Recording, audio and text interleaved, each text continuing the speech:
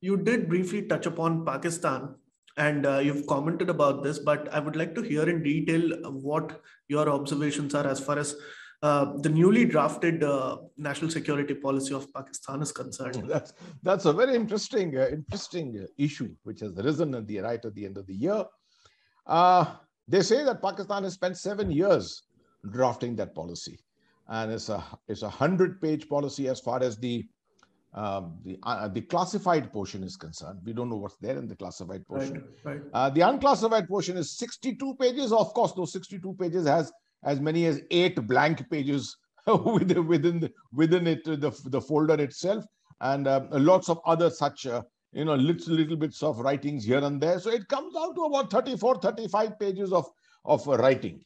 Now, the orientation of this national security policy seems to be a realization in Pakistan that Pakistan has lost its way economically, and therefore geo-economics is probably the thing which they are attempting to look at very seriously. So much of this policy is focusing on geo-economics, not so much on geopolitics, although there are references, of course, to foreign policy and things like that.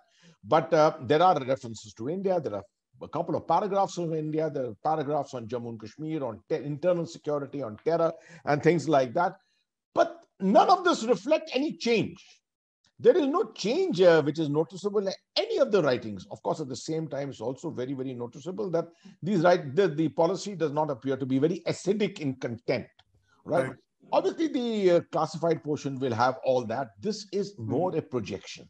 It is to tell the world, see, Pakistan has evolved is trying to evolve itself into a modern state. All that image build-up which has taken place in the west of Pakistan being the core center of terror, etc., is all a fabrication. See, we are also equally concerned about terror, and internal security is very dear to us. For us, it's equally important to get hold of the terrorists, to neutralize the terrorists. This is the kind of projection which is being put out to the world. Right. Not that the world is going to absorb this and believe it so easily. It will want to see what's behind those 100 pages of the classified aspect, which will obviously bear the more important aspects of the national security policy.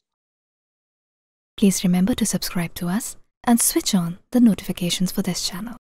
For our other social media links, more content, and to support our work, please visit citti.net. Dhanyavad. Namaskar.